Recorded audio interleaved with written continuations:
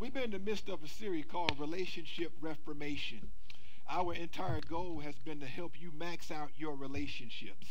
Our goal has been to help you to have a relationship that represents God's will and glorifies God. Amen?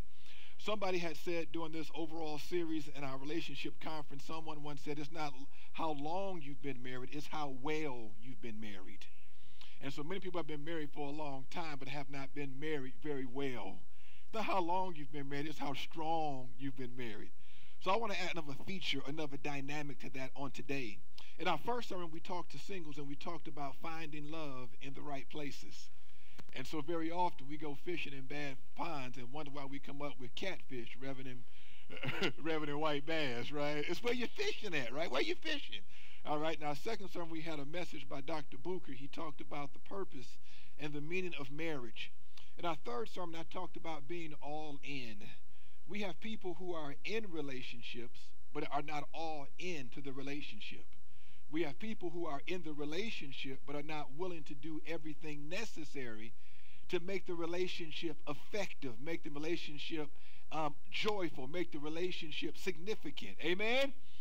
Today I want to talk to you guys from 1 Peter chapter 3 because my goal has been in these messages not just to give you messages but to help transform your relationship. The reality is if you've been married for any length of time, you know that trouble often finds you. You don't have to go find trouble. Trouble will come find you. But you can say amen or just say ouch. Either one is good, okay? And so when you've been married for a length of time, you know that sometimes trouble becomes your lot. And very often in a marriage relationship, we think that if we are believers, then we shouldn't have to face the challenges that marriages face.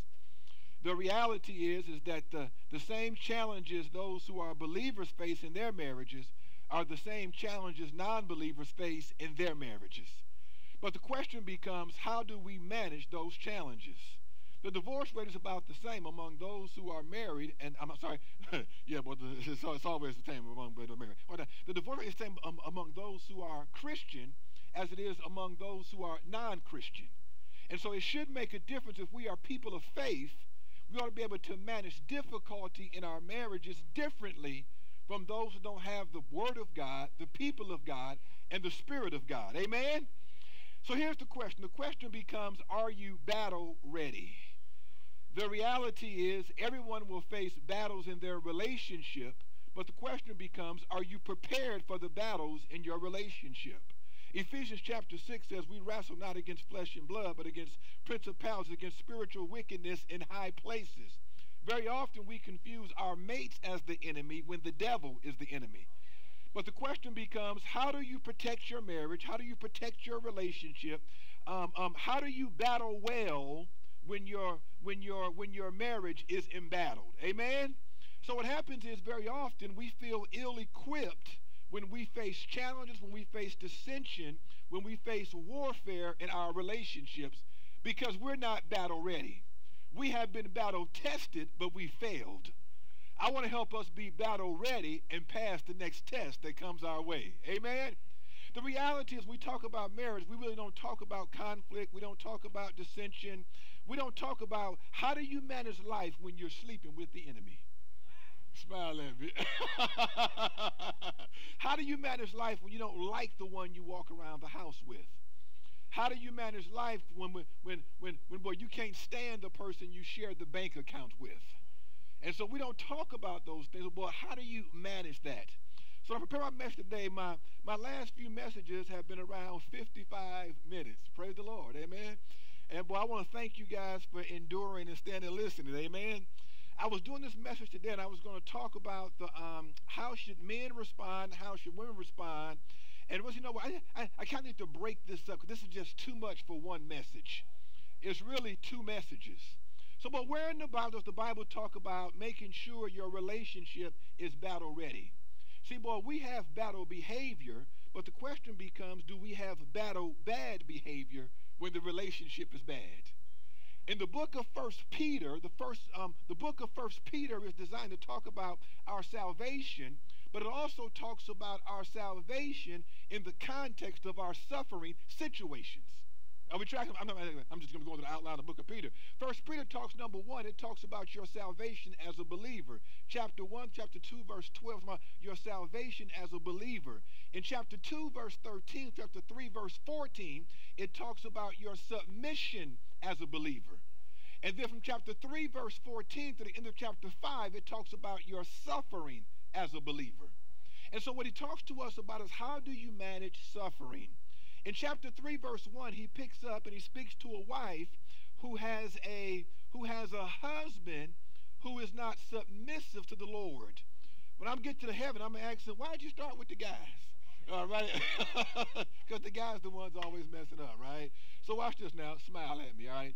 So he comes here, and in verses 1 through 6, the brothers didn't say a word. Women said, all right? In verses 1 through 6, he says, here is how a wife ought to respond when she has a husband who is disobedient to the Lord. Then he comes in verse 7 and says, you know what, husband, here is what you ought to do when there's tension and when there's suffering in the marriage relationship. I want to start with the men rather than starting with the women. Is that all right? And I want to start with the men because God has challenged men to lead their households. He didn't come and say, Eve, where are you? He came and said, Adam, where are you? And so when things went bad in the garden, God came to look for his representative who he had put in charge. Not because man was better, but because God had ordained the man to be the one who suffers, the one who takes initiative, the one who sacrifices for his family. Amen? And so men need to stop being passive and looking to women to solve all the problems and step up and step in and do what God has called us to do. Amen? So he comes here in chapter 3, verse 7, and says, likewise, husbands, live with your wives in an understanding way, showing honor to the woman as the weaker vessel. Don't get nervous, we'll explain that. Since they are heirs with you of the grace of life, so that your prayers may not be hindered. So he comes here, boy, he says a number of things, but the issue he's really trying to address is how do you respond biblically when you and your mate are suffering in your relationship.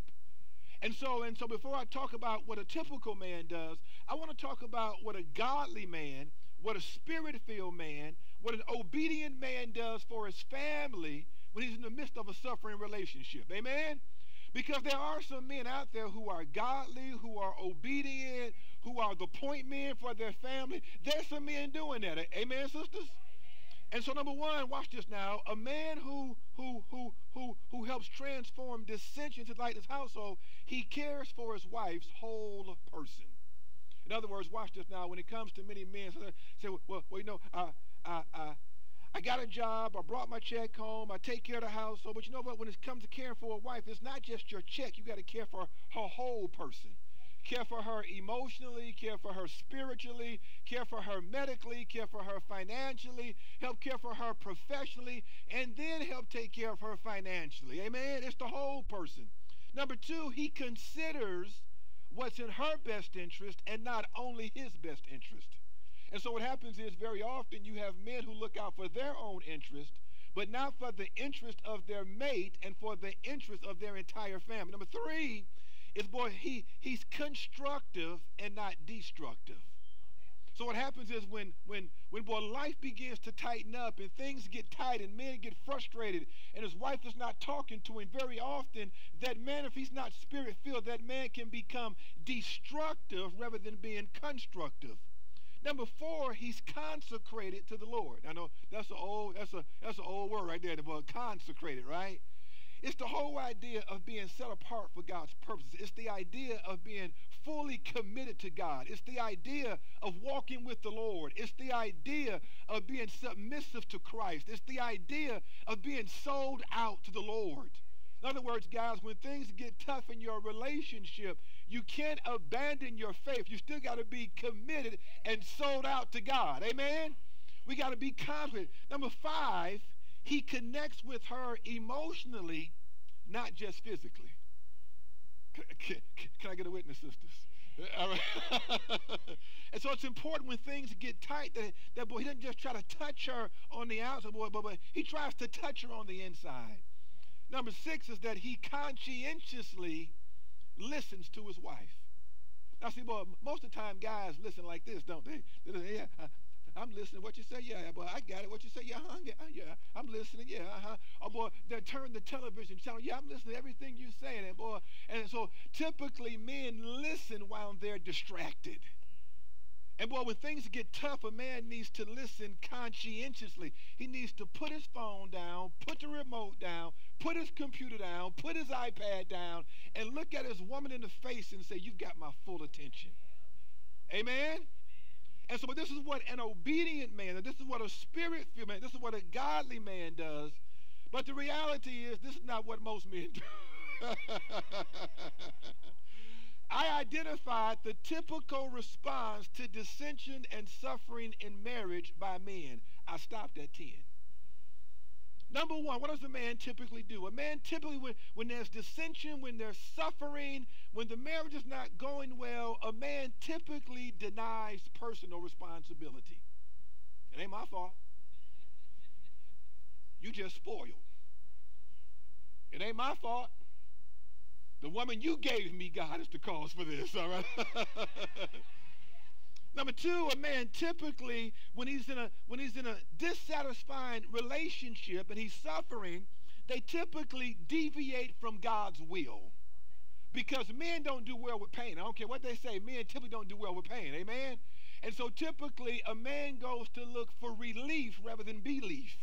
See, okay, Lord, I don't care what it takes. If it's a bottle, if it's a person, if it's a job, if it's a pill, just give me something to alleviate the pain, even if it's outside of your will. Number three, men typically, what happens when they're suffering, they destroy the relationship further. In other words, watch this now. They begin to practice activities that make things worse rather than make things better. Number four is they begin to defend their position and activity. You ever have a defensive man in your wake? You got it on video. He's like, no, that ain't me. I can't believe you say, oh, that guy right there. That ain't me. I mean, well, where'd you get that picture from? That's not me. And they dig in and they stand their ground. They become defensive even when it's clear they're wrong. You ain't got to say, man, I know I'm right. I know I'm right. Watch it now.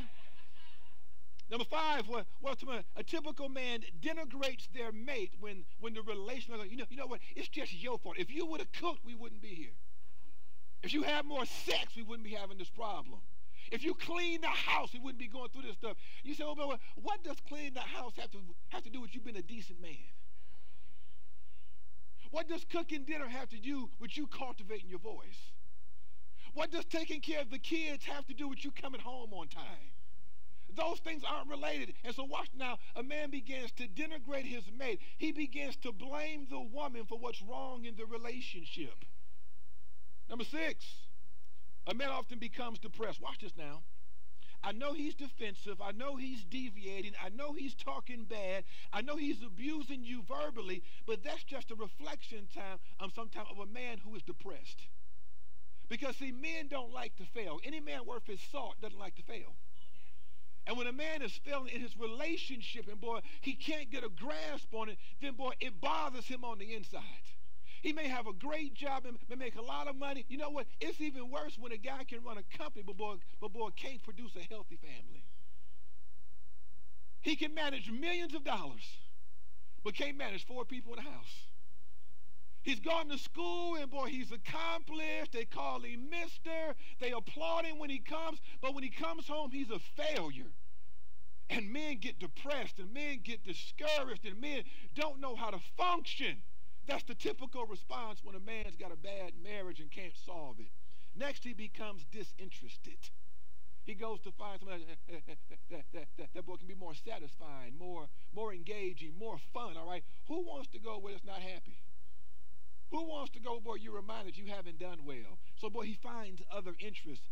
Number 8, watch this now. He becomes distracted by work or worthless people and or pursuits. Am I talking to somebody this morning?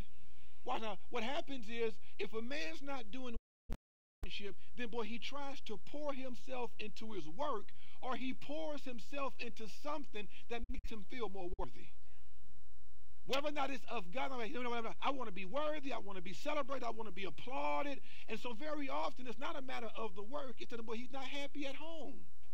A man's going to go where he gets, boy, he gets satisfied, he gets applauded, he gets encouraged. If that's work, he'll spend more time at work. If that's the club, he'll spend more time at the club. If that's a bar, he'll go to the bar where everybody knows his name and they're always glad he came.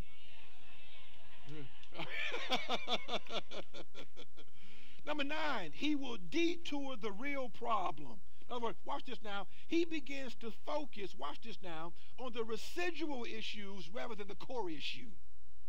Talks about everything else than what the real issues. Number 10, sometimes men just disappear. You know what? I'm getting tired of dealing with this.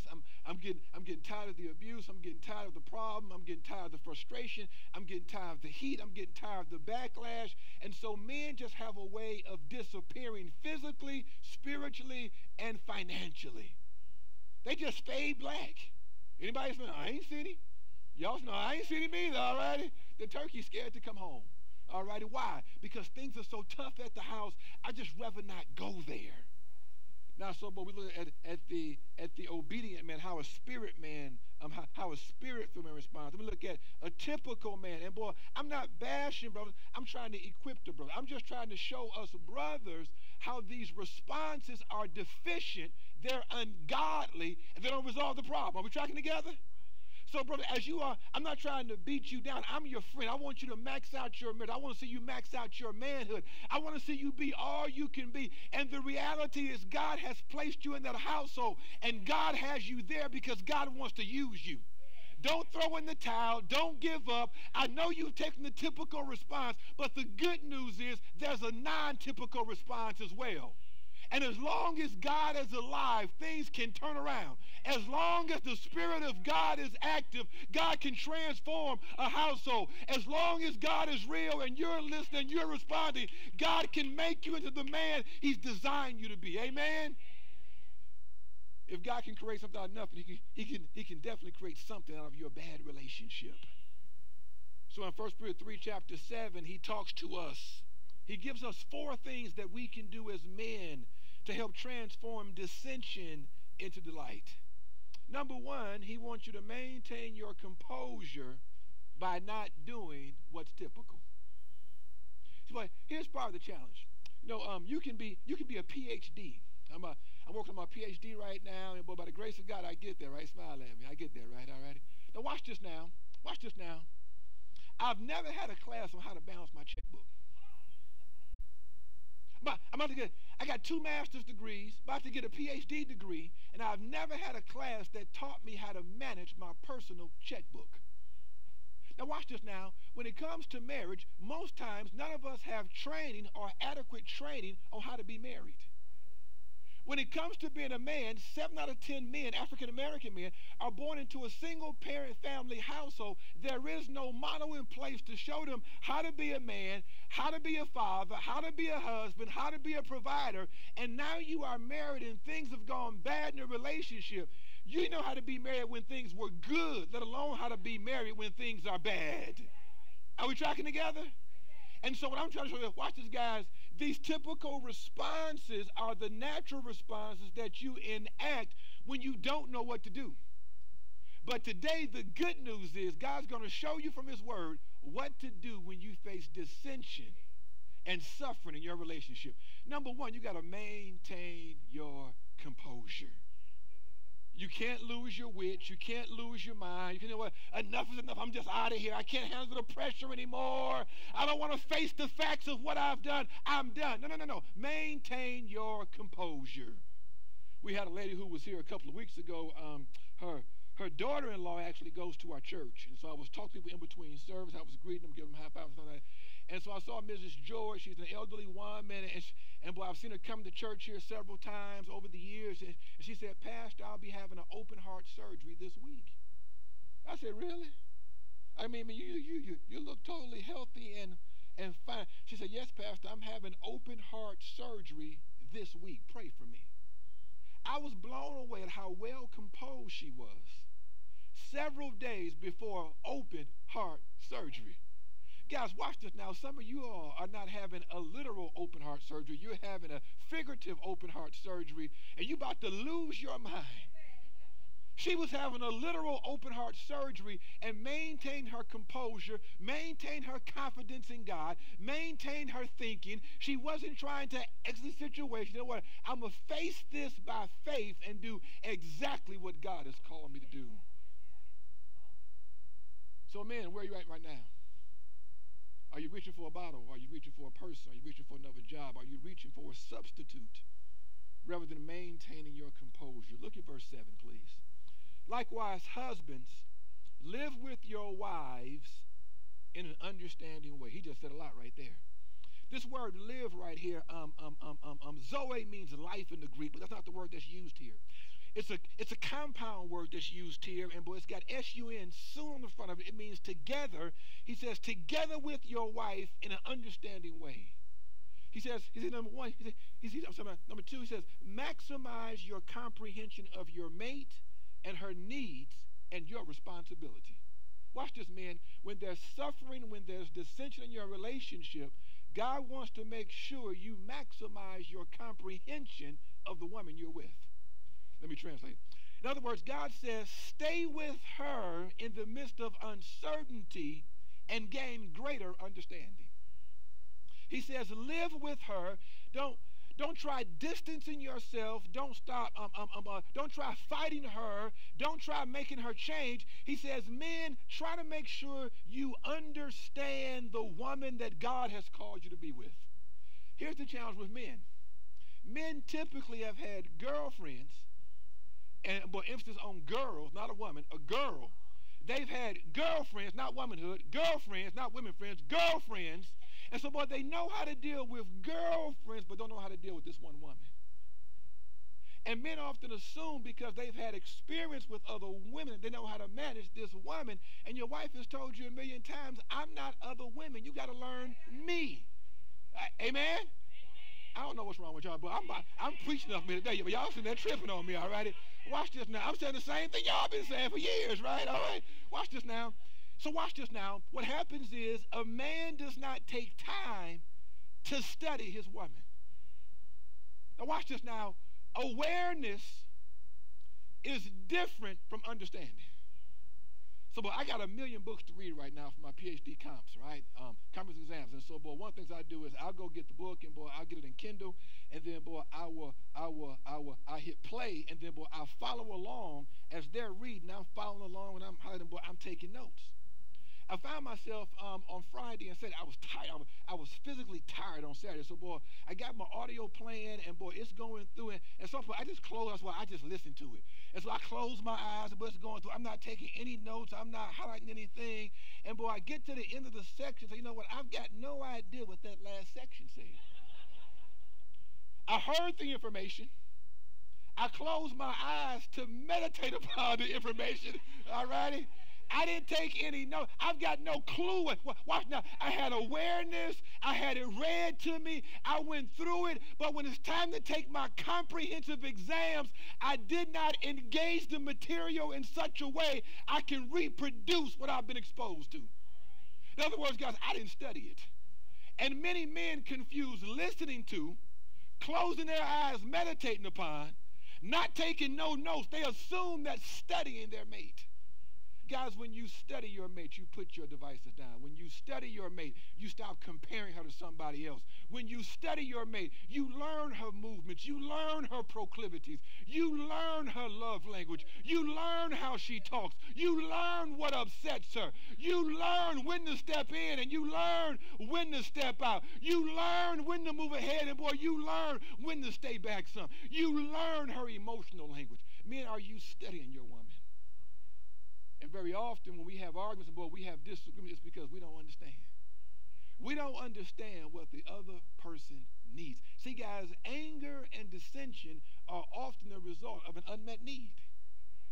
And men, you got to be able to determine what is the need I need to be trying to meet. You can't do that when you're in a rush. You can't do that on the go. You can't do that if you're disinterested. You can't do that if you want to be on automatic pilot. And so what he says here, he says, guys, you got to maximize your comprehension of your mate. He says in verse 7, he says, live with your wives in an understanding way. He didn't just say live there. He says understand her. Number three, he says, make sure you consider her significance in God's eyes. Make sure you consider her significance in God's eyes. You guys still with me? Y'all getting bored, aren't y'all? Likewise, husbands, live with your wives in an understanding way. And boy, this word live in the Greek, it's a compound word. It has soon on the front of it. It means being together with her. It's katanosis. Kata means according to. Live with her according to knowledge. We tracking together? He goes on and says this. He says, showing honor to the woman as the weaker vessel. Now watch this now. There's this myth that the church is anti-women. There's this myth that Orthodox biblical Christianity supports the oppression of women. There's this myth that boy, your value is tied to gender. There couldn't be anything further from the truth if you would understand this Bible. Are we tracking together? So watch this now. He says to the men, when you all are facing dissension and suffering in your marriage relationship, I need you to understand the value of the woman that you've married. Are y'all still tracking with me? Now, in 1 Timothy chapter 2, verses 12 through 15, actually it's verses 11 through 15, Paul says, I suffer not a woman to teach, but to learn from her husband. In the ancient Near East culture, they didn't value a woman enough even to teach her. So what Paul says in the book of 1 Timothy was revolutionary because Paul was opening the door for a woman being made in the image of God and boy, having enough value to teach her to understand theology and understand God when the rest of the culture didn't even want her to learn. Are we tracking together? So watch this now. When you really understand what the Bible is saying, you see, Paul was a liberator, and Paul was pushing for the value of men. Watch this now. In the book of Malachi, Old Testament, Malachi. Oh, the book of Malachi, some call it Malachi. All righty? All right. It's called Malachi, not Malachi. All righty? I mean, boy, it ain't no manwich burger. All righty? Malachi. All right? Anybody just so watch this now. Over in the book of Malachi, he says, I have a problem with you. He said, well, Lord, what's the problem you have with me? He said, I've got a problem with you because how you have treated the bride of your youth. You know what? But I can't treat you well because you didn't treat her well. Is that a God of chauvinism? Is that a God who does not value women? Is that a God, you know what, women are secondary? No. When you read this Bible, it says, men, when you're in the midst of duress, you're in the midst of a suffering relationship, don't denigrate her, don't blame her, don't distance yourself from her, don't disappear. Why? Because she's my girl, she's valuable, and you ought to treat her as such. So when he comes here and he says here in verse 7, he says, showing honor to the woman. In other words, boy, elevating her, nourishing her, cherishing her, lifting her up, elevating her. You know, the problem is today, men want to put their wife on the same levels of a women.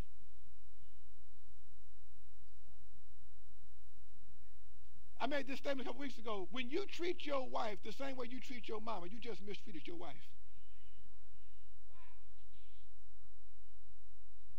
Amen. All righty. That one got me too. Shoot. I mean, when you treat your wife the same way you treat other women, you have just mistreated your wife. When you treat your wife the same way you treat your darling daughter, you have just mistreated and underrepresented your wife. He says, show her honor. Are you honoring your wife? It's God the Father, God the Son, God the Holy Spirit, your wife. Are we tracking together? Don't hesitate. God the Father, God the Son, Holy Spirit, your wife. He says, showing honor to one. Watch this now, as the weaker vessel. Now watch that, boy. This weaker vessel does not mean inferior. We all are made in the same thing, but we're made in the image of God. Psalm 8 says we're made a little bit lower than the angels. And so, boy, God sees value in all of us as his image bearers. And so, boy, there's not a difference in value, even though there's a difference in function.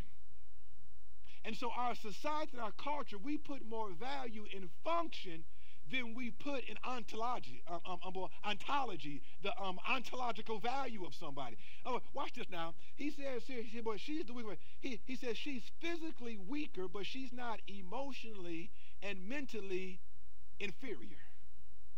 When you read weaker vessel, don't read inferior. Okay, I can explain this.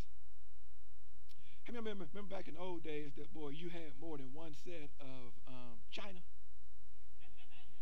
You know, boy, you had your everyday plates that you ate all that junk on.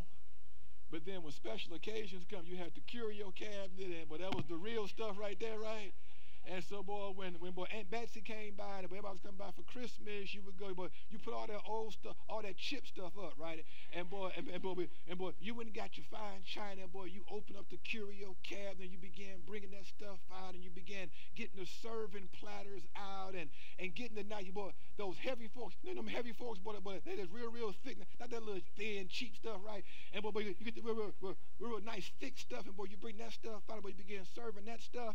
And watch now, boy, what God is saying, boy, when it comes to a woman, you can't view her as cheap, everyday dishes. You got to view her as fine china that's in the curio cabinet. Are we tracking together? All righty. Now watch this now. From the naked eye, glass and crystal look alike. But when you go and start handling crystal has a clarity glass doesn't have. When you go and grab crystal has more weight than what glass has, all righty? Watch this now. Crystal costs more than what glass costs. God is saying, men, do you understand the value of what God has brought into your life? You're treating her like a piece of glass rather than fine china. And see, many men don't know the intricacies of glass and fine china, so they treat them all the same. Paul says here, Peter says here, make sure you consider her significance in God's eyes. She's a weaker vessel. She's more delicate. She's more valuable. She's not weaker. Watch this now, because if it was left to men to have babies, the population be way down, all right? It's like, we ain't even got an average of one child per man, all right? After one time, they're like, no, I'm done with that. That's just way too painful right there. We ain't doing that again, all righty? All righty. Men, ain't nowhere. Boy, we stub our toe, hit our little pinky. We done for the day, right? Boy, we be at the house all laid out like that. All right, oh, Lord, oh, man. What happened? I had a hangnail, all righty? Boy, you don't get up out there. Watch this now. It's not inferior. It's not emotionally weak. She's fine china. Watch this now. He says, since they are heirs with you of the grace of life. Watch now. So, boy, what is the grace of life? Boy, it's not generic. It's definitive. He's got a definite article here. The grace of life. And watch now. Well, it's the unmerited favor of God. Men, don't think that you are better because you're a man. Man doesn't have an inside track to God. Are we tracking together? He says, man, you got to understand, watch this now, that when you're dealing with this woman, this fine china, she is equally an heir of the grace of life, just like you. You're not better. You're not superior. Your thoughts are not better. Your ideas are not better. You got to value her. Are we tracking together? She's going to receive the same thing you receive in eternity from God. Number one, you got to maintain your composure. Number two, you got to maximize your comprehension of your mate. Number three, you got to make sure you consider her significant. Number four, you got to make sure you're conscious that how you treat her impacts how God hears you. Make sure that you're conscious that how you treat her impacts how God hears you. Is that a God who oppresses women? Is that a God who doesn't understand the value of a woman? Is that a God who gives a man a leg up no matter how he treats a woman? It's not at all. He says here in verse 7, it's a bunch of verse 7, isn't it? He says here in verse 7, so that your prayers may not be hindered. He says, man, you got to understand that when you mistreat that fine china I've allowed to bear your last name, when you mistreat the woman I've allowed to come into your life, then, man, don't even come talk to me how you want a better job, you want a better income, you want a nicer house, you want a nicer car, you want your ability. Guys, you know what? Until you treat her better, don't say a word to me. Women, you are so valuable that God says he will shut down heaven if a man mistreats you. That's not a chauvinistic God. You're so valuable that God says that when a man mistreats his wife, not mistreats the finances, not mistreats education, not mistreats his employees, when a man mistreats his wife, God doesn't even want to hear his prayers. Brother, let me ask you a question. How many of y'all are praying for a larger income, better health, bigger business, more contacts? God says, the first place I want you to look is how you're treating the woman in the curio cabinet called your home. So, man, when things get tight and when things get rough, don't turn to the typical. Make sure that, boy, you're conscious that, boy, based upon how you treat that woman, is going to impact how God hears your prayer life. I ain't trying to dog you, brothers. I'm trying to help us. I wish somebody would have taught me this before I got married. I ain't have to learn the hard way. My job is to help you maximize your manhood, maximize your marriage, maximize you in your role. I want to help you navigate out of the challenges and the dangers of this thing called marriage. Amen? When we know better, we can do better. Now you know better. Will you do better? We didn't come to beat you down. We came to build you up. We didn't come to emasculate you. We came to equip you to be the man that God has called you to be. Here's God. This is the first time many of you men have ever heard something like this. And it's cool. We all learn something every day. Amen? And so I want to encourage you, man, to humble yourself, change your patterns. Here's the challenge. Many men have not led in their households for so long that your wife don't trust you to lead the household no more. So, man, it's not going to be easy trying to get the reins back because she don't trust you. So you got to regain trust. How do you regain trust? You consistently do the right thing over and over and over and over again. And at some point in time, it's not your job, it's God's job to change her heart and to cause her to relinquish the reins. Now, ladies, I'm going to tell y'all something. Now, I still need y'all to, okay, how many ladies come to church next week? Raise your hand if you come to church next week. You come to church. I had to get your buy-in first already. Before I tell you this, okay. Hang on. I ain't got no paper, but I got a camera. I want to get a picture of this. How many of y'all coming next week? Raise your hand. Raise your hand. All right, okay. I got it. Panoramic view, I got it. Okay, I got it. All right. Ladies, next week your week. Next week, ladies, next week is your week. Smile. See, but y'all got quiet on it. Y'all was smiling and clapping and happy. Next week, your week. We got it on record. You already said you're coming, so we'll see you here at 9/11. But seriously, next week, ladies, I want to share with you all because I think that sometimes what happens is, even with women, you all respond unbiblically when your man is not obedient. Amen? So I want to share a harmless, biblical way to function.